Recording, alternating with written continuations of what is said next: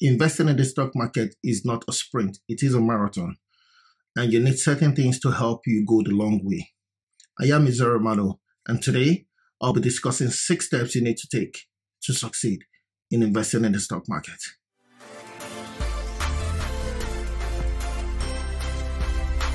Before I jump into the 6 steps, I will encourage every one of you to subscribe to my channel, smash the notification bell, and do hit that like button as well, because it does help the YouTube algorithm.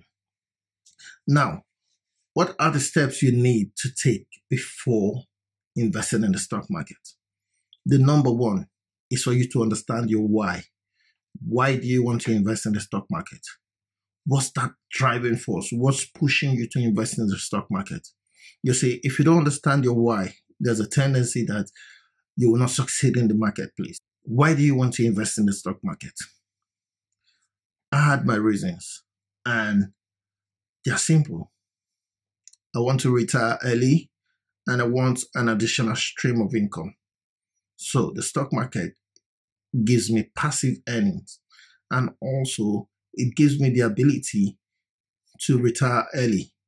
That's my plan. That's my why. That is why I want to invest in the stock market. So you need to ask yourself, why do you want to invest in the stock market? Is it that you want to earn passively, or you want to use it as a retirement plan where you can save up money? Or what exactly do you want? Do you want a quick cash where you can trade every day because you don't have a job or you're losing your job? What exactly is driving you? What is your why? You need to identify your why before you start thinking of investing in the marketplace. 2 is for you to have a plan.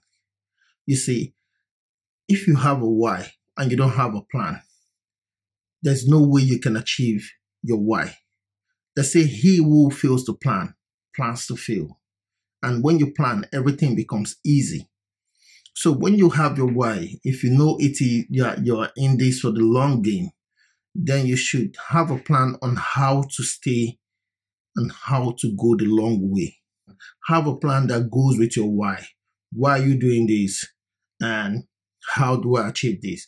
How long do I want to invest? Do I want to invest for 5 years? Do I want to invest for 10 years? Do I want to put 10% of my wages? Do I want to put 20%? You need to have a plan in place to support your why. Now, the third on the list will be for you to subscribe to my channel, hit the notification bell, and smash that like button. On a serious note, that's the third one. No, just joking, to be honest. Okay, so the third on the list is for you to have savings in the bank for rainy days. Now, it sounds contradictory, to be honest with yourself. Like, we're asking you to, I'm talking to you to invest, and at the same time telling you to have money in the bank. Yes, it's best for you to have money in the bank. There are different ways people hold cash. And one of the ways you hold cash, one of the reasons you hold money is for unforeseen circumstances. So you don't want to invest all your money and don't have money to do certain things you need to do. Like, you may be driving down the road right now and your car has a flat tire. You need to buy a brand new car, a brand new tire rather. You need money to do that. Or your battery is flat. You need to replace your battery. You need money for that. Or let's say the worst case scenario, you lose your job. It takes a period of time for you to bounce back. You need money to help you during this time. You don't want to put all your resources in the stock market, and then when these little things happen, you are thinking of taking your money out of the stock market to foot this bill. Now, the reason I'm saying this is, you see, the stock market is sometimes is a volatile place. Prices go up and they go down. Certain things happen and the price may go down, and you may go back there the next day or 2 or in 3 months and it's back up again. So you don't want to go, you don't want to be trapped for cash and you want money urgently, you go into the stock market when the price is down. This means you'll be losing your investment. You'll be losing money at that point in time. So you want to take out your money when the price is up for you to make profit. So you don't want to be trapped for cash and you can't wait and then you lose money. So this is why you need money in the bank. So when things are difficult, you know you don't have to go into your investment. And even if you have to go into your investment, is when it is right for you to sell. That's it. So you need money for rainy days. You need money in the bank for rainy days. Advisable, 3 to 6 months in the bank, at least, to help you get back on your feet when there's trials and tribulation before you start thinking of going into your investments. Number 4 will be for you to pay every debt, every loan you owe, loans that are of high interest, loans that do not bring money back, like your credit card loans, your credit union loans, cooperative loans, the bank loans, all the loans that are not bringing money. You need to clear that first before you invest in the stock market. To be honest, like it doesn't make sense you investing in the stock market and paying high interest loan. Wipe that out. No, you're done with that. So you have money to invest in the stock market. That's the best way to do it. Now, there are some good loans out there. Like, obviously, you have loans for mortgage or for business investment, even if you're not making profit yet. It's something that will result in money coming into your bank account in the future. That's a good loan to keep. But all the loans you took when you were going for holiday or when you had a party, the loans you took to buy that Nike shoe, all the stuff, you need to pay off that loan first before you jump into stock market investing or any investment. It makes sense that way rather than you feeding a loan and yet investing money. It doesn't make sense that way. So just clear that loan. Now, number 5, very easy. The number 5, I think, is one of the easiest things you can do right now. And it's just for you to subscribe to this channel, hit the notification bell and smash that like button. That's the number 5, to be serious.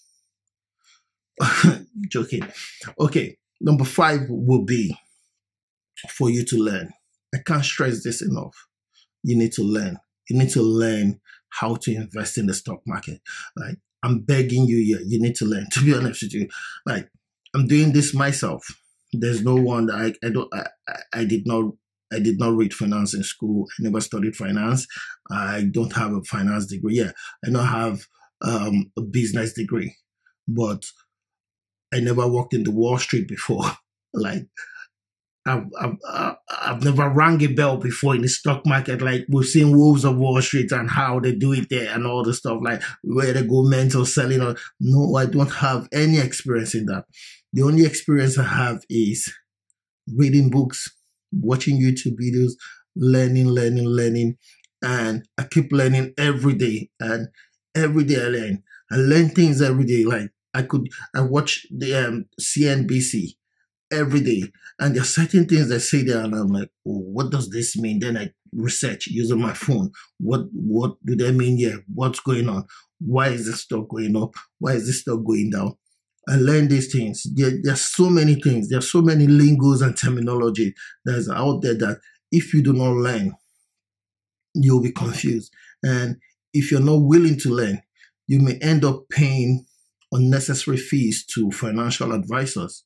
Like, if you decide to learn, you'll find out that it's easy for you to understand PE ratios. It's easy for you to understand company's assets as against liability, who the CEO is, like what price are they selling for right now. You understand the market cap.